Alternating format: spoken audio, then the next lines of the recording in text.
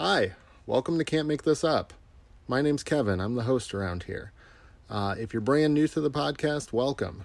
This is a place where I get to sit down with historians and journalists and independent authors and just chat about their latest research and the newest books they're putting out. If you've been listening for a while, welcome back. It means a lot that you keep coming back and listening to the content that I help create. Please like and subscribe to this so you can stay tuned when new episodes drop, and feel free to tell a friend if you're really enjoying the show. Right now, it's mid-November when I'm recording this. The election is behind us. Thank you, Jesus. We got the holidays. We got Thanksgiving and Christmas looking ahead. So it's a good time of year. And I'd like to share some news about the podcast, if I could. I think I've talked about this before. So for work, I have about an hour commute each way. So that's, I spend a lot of time driving. It's like 10 hours a week. And the way I get through it is history podcasts, for one, but also listening to audiobooks. And so I've discovered a new service called Libro.fm. It's an online subscription service where you get to, for $14.99 a month, you get access to one audiobook. You get a credit for an audiobook. And then you can purchase additional audiobooks if you want at I think it's a 30% discount. But the cool thing about Libro.fm is that they partner with independent bookstores so that a portion of whatever sales of audiobooks that you might make go to an independent bookstore of your choice. So that could be the bookstore just around the corner from you, or if you've been traveling and you found a really cool bookstore and you want to support them, you can go find them on the list and you can send your proceeds to them. I think this is a really cool 21st century way for people to help keep the independent brick and mortar bookstores thriving, because they are very important to our communities and to reading in general. So the podcast is partnered with Libro.fm. There is a link to Libro down in the description of this episode in your podcast app. And if you join Libro, you will get, following the link for the podcast, you'll get an additional audiobook for your first month. So that's 2 free audiobooks to start. They've got a cool collection of over 250,000 books. I've been using it for a little while, and I like it so far. So if you'd like a chance to check out Libro.fm, take a look down below. So that brings us to today's episode. My guest today is Steve Kemper. Steve holds a PhD from the University of Connecticut. He teaches writing and journalism. He's a contributor for such publications as BBC Wildlife, Smithsonian Magazine, National Geographic. And he's written a number of books, and he joins us today to talk about his latest book, which just came out a couple days ago, Our Man in Tokyo, the American Ambassador and the Countdown to Pearl Harbor. And this is about Joseph Grew, who was the American diplomat stationed in Tokyo from 1932 up until World War II. And very interesting story.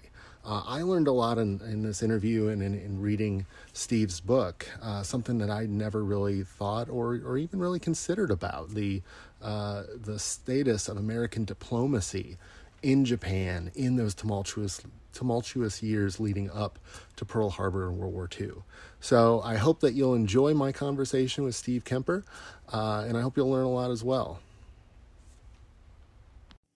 The You Can't Make This Up History Podcast, bringing you strange but true things from the past. It's not the average history that you learned in school. We're bringing you the heroes and bringing you the fools, and stories that are just too crazy to believe. The stranger than fiction and super unique.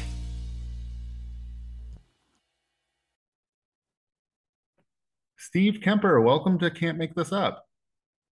Glad to be here. Thanks for inviting me. Tell us a little bit about yourself and your background. Well, I've been a freelance journalist for about 40 years now. And the last 10 or 15 years of those have been as a book writer of history. Somehow I turned from journalism to writing books of history, and I enjoy it very much. So those were my last three books, including this one that we're going to talk about today. So, what made you interested in this topic? What made you decide to look into American ambassador in Japan? I read a book called In the Garden of Beasts by Erik Larson, which is about the American ambassador to Berlin in the early 1930s when Hitler and Nazism were just starting to make themselves felt in Germany. Mhm. The book was fascinating, and it made me wonder who was our man in Tokyo. And that's literally where it started. I looked it up, and it turned out to be Joseph Grew, and he had been there for 10 years, the last 10 years before Pearl Harbor. He had kept a diary the entire time, 6,000 pages. I mean, this is for someone like me. It's like, are you kidding? This is perfect. That's a gold mine. It's a gold mine. And his papers were at Harvard, and I live in Connecticut, so it wasn't tremendous distance to go. And there had not been a book about him when I started writing this since, well, it'd been 50 years since someone had written a biography of him, and it's a full biography, an academic biography. Excellent book, but not what I wanted to do. I write narrative history. Okay. So I dove in. That's fantastic. So you're making a much more accessible account. I hope so. My goal is to recreate what it was like to be in that embassy in his shoes during those 10 years. And so I draw heavily upon his diary, upon his letters, upon his dispatches, the dispatches to and from the State Department. News clippings, he had a clipping service, and there's volumes and volumes of news clippings from papers in Japan, papers in the US. All of this is invaluable to give a contemporary feel to what I'm writing. So it's really it's not day by day, but it's certainly month by month account of what he was going through, what he was thinking, what he was despairing about, and finding some optimism about until the bombs flew on Pearl Harbor. All right. Well, let's start with who was our man in Tokyo? Who was Joseph Grew? He was the child of Boston Brahmins. He grew up on Beacon Hill, which is the posh area of Boston. His family has been in America for a long time, one of those old New England families. They had a home in Manchester by the Sea for the summer, and a mansion for the winter. He went to Groton, was sent away to Groton, and then to Harvard, like his father and like his brothers before him. And his father wanted him to go into Boston business or banking. Those were the family pursuits, the only acceptable family pursuits. And Grew had no interest at all in those two things. And so his father didn't know what to do with this young man. And so he said, I'll let you go away for a year and get this adventurousness out of your system. And when you come back, you're going to work on Boston State Street. So he went away, and he was not interested in the normal tourist place. He did a rugged trip through the Far East. And when he got back after having malaria and having gone on hunting expeditions and all kinds of things, he told his father, I'm still not going onto State Street. I want to go into the State Department. And so his father was now in despair and told him, well, I'm going to try to get you a job in publishing, because at least you can do that here in Boston, and it's semi-respectable. That didn't work out, and so eventually he got a poorly paid job as a private secretary to a diplomat in Egypt, in Cairo. And in those days, there were no professional diplomats. It was all patronage jobs, so you had to be wealthy to get one of these jobs, and that wealth, as we know, is not necessarily a credential for competence, definitely not for diplomacy.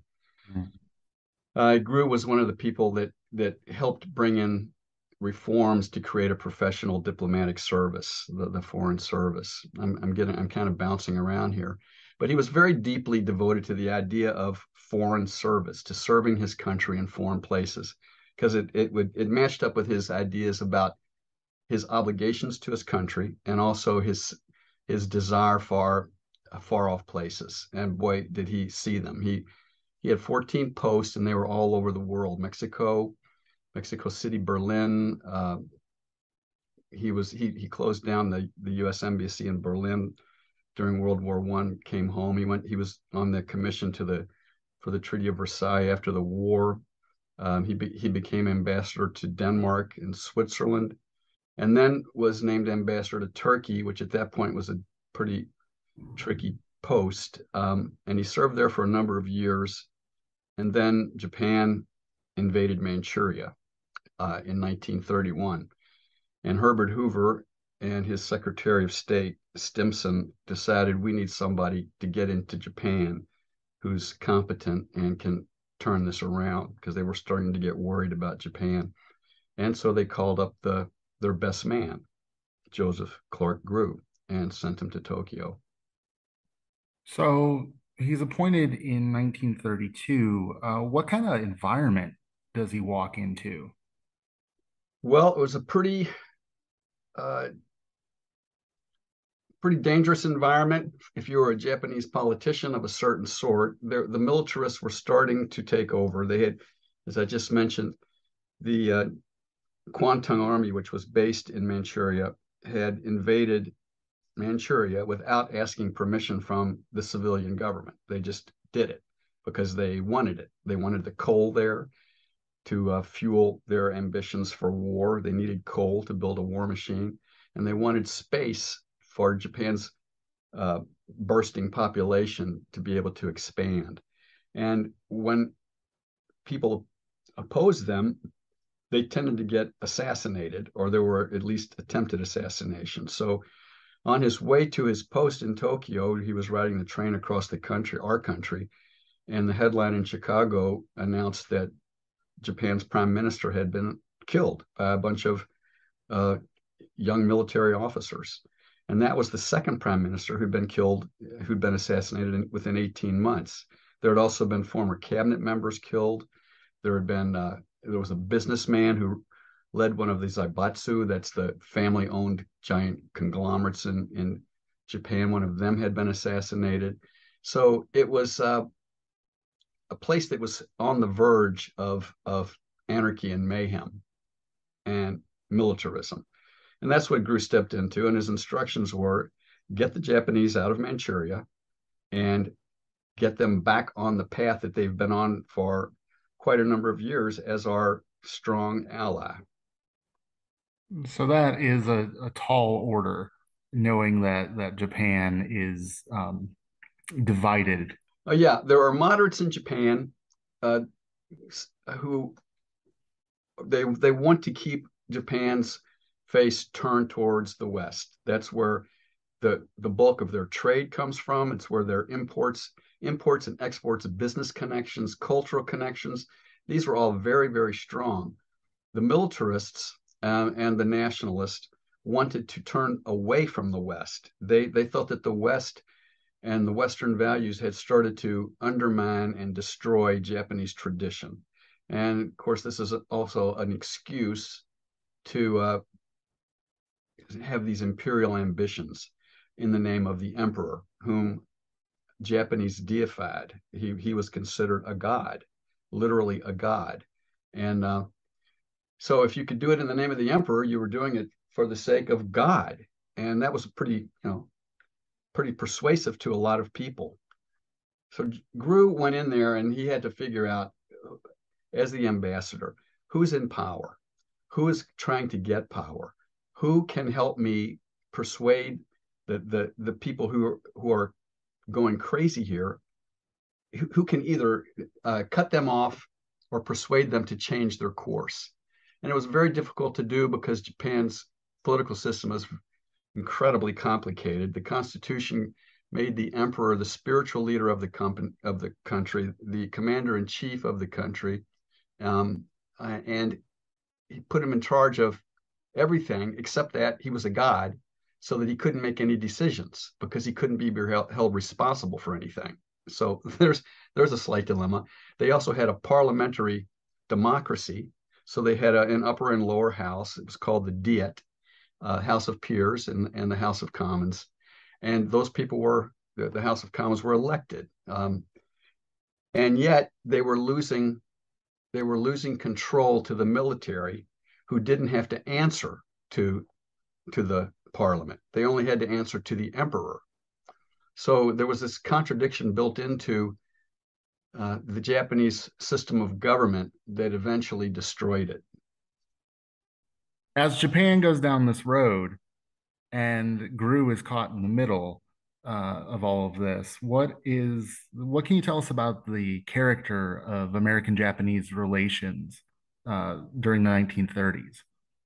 Well, as I was mentioning before, it was pretty good for much of the 20s, and then starting in the 30s. But then the Depression hit, and it hit Japan very hard. The silk industry collapsed, and also what happened is that a lot of countries in the West, which were its main trading partners, began putting tariffs on Japanese goods to protect their own industries so that they could recover from the Depression. And Japan essentially has very few natural resources. They depend extensively on selling their goods to other countries. If you put tariffs on those goods, you make it very hard for a country like Japan to survive. So there was a lot of economic desperation that was rising there, as it was throughout many countries in our hemisphere and in Europe and in Asia. And the relationship, which had always been strong, as I said, started to become a scapegoat that was useful for the nationalist and the militarist to use as something to kick at and say we need to be independent. They aren't taking care of us. They had a point. They don't care about us. We have to survive on our own.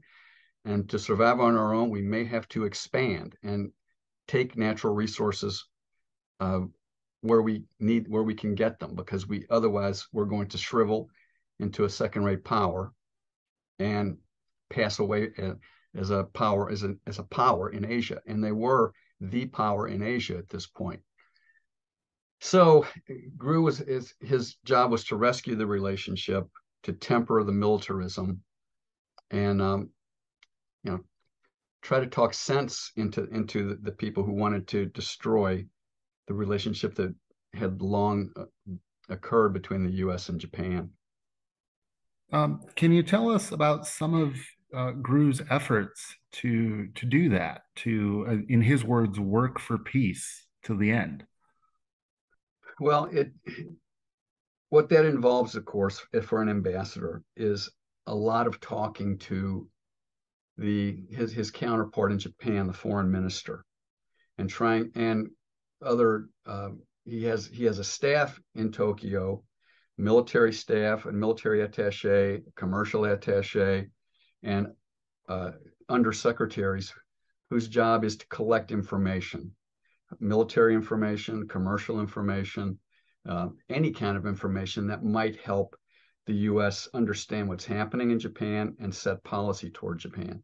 So he has all these people working for him, and he's also dealing constantly with the Foreign Office. He's saying, what you did in Manchuria has alienated much of the world. Is that the way you want to approach diplomacy? Is that the reputation you want to have? So he tries to talk them into moderating what they're doing. And then as they start to infringe further into China, they don't stop in Manchuria.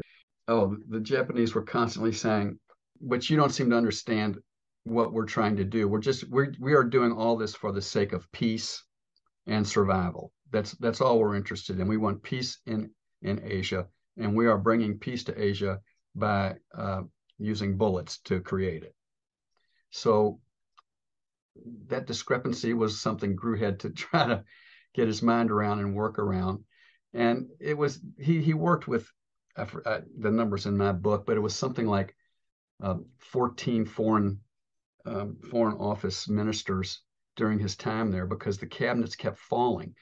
The military people would get upset about something, and the cabinet would fall because they had the secretary, they had the minister of war, and they had the minister of the navy, and they could at any moment, one of those people could resign and make the cabinet fall in order to get a new cabinet. They were constantly trying to get someone into the prime ministership who would support what they wanted to do, someone into the foreign office who would support what they wanted to do.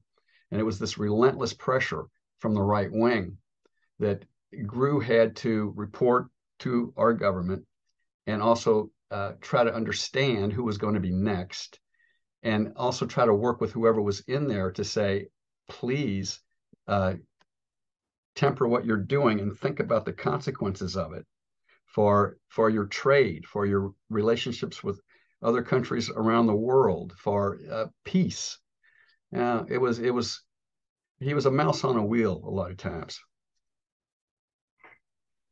For a profession that's built a lot on relationships, having to deal with somebody new every however many months had to make his job so difficult. It would. I'm sure it did. He was a very gregarious, open, and friendly man. And the Japanese, as anti-Americanism grew stronger and stronger in Japan during the 30s, they didn't direct it towards Grew. They understood that Grew was trying to see things from their point of view, was trying to work for peace, that he wasn't, he was very diplomatic as his job required. He didn't make many statements in public at all about what the Japanese were doing. This was all done behind closed doors. And it was, and the Japanese appreciated that. They appreciated his discretion. And so even when they were attacking everybody under the sun and all sorts of American systems and ideas, they very rarely attacked Grew. And that led to some Americans thinking, well, why aren't they attacking him? He must be an appeaser. He must have gone native. And that really bothered Grew a lot. Of course it would, and especially since it was untrue. To follow that a little bit further, the last thing I wanted to ask you was, he's playing the role of mediator towards Japan, but he's also has to relay that back to the United States. So how does Washington respond to Grew's advice and some of his warnings?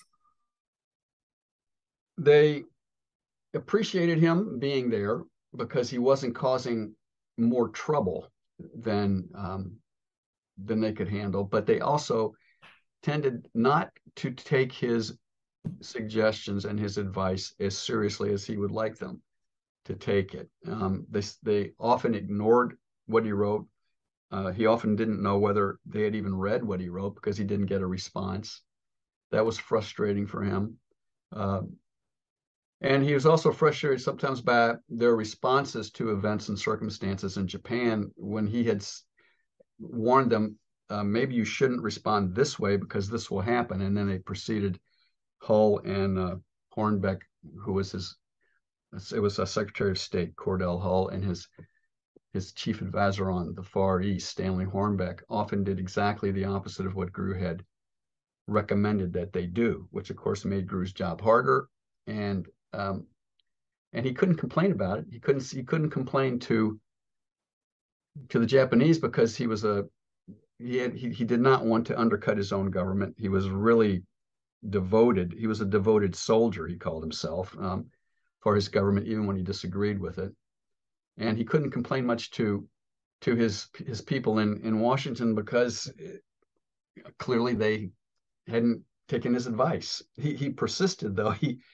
He kept offering his advice right up to the end about what he thought would help, what he thought should be done, what he thought should be avoided.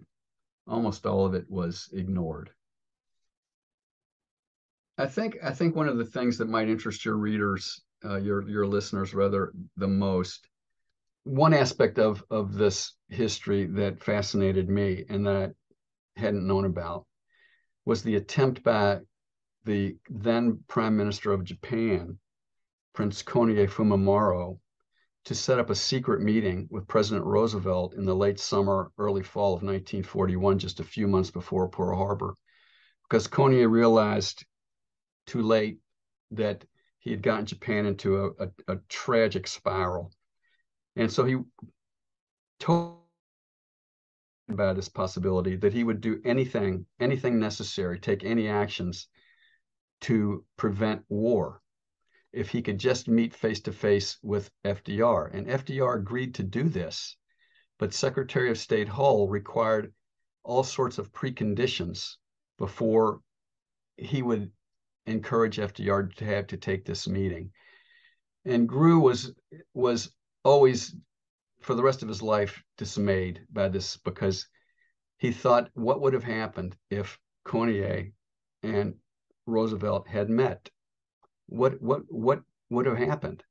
We'll never know, but it's a very intriguing and for Grew, anguishing question. That is a very intriguing question. How could things have been different? Yeah, it may not have made any difference at all, but the Army and the Navy were on board with the idea of these talks. They thought the talks would fail, but they were on board to do it. And keep in mind that Prince Koniye was a civilian, so they were allowing this civilian to do this, and it was an incredible gesture. No prime minister had ever left Japan to meet a foreign leader ever, and certainly had not left Japan to meet a potential enemy. And he wanted to meet with FDR in American territory. So it was an extraordinary offer, and the State Department, for various reasons that I discuss in my book, killed it. Didn't take advantage of it. Koniye had no choice except to move ahead with the military's plans. In researching this, were you left with any impressions about the importance of diplomacy in geopolitics that might be useful today? Oh, that's a good question, and the answer is, of course, is yes.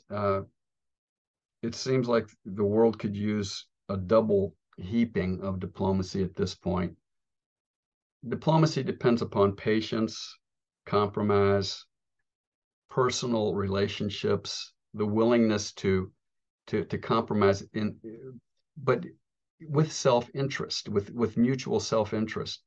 That seems to be gone between not just countries, but political opponents. And I wish that people would recover some of the virtues of diplomacy, including not using inflammatory language, not distorting the truth, not ignoring facts.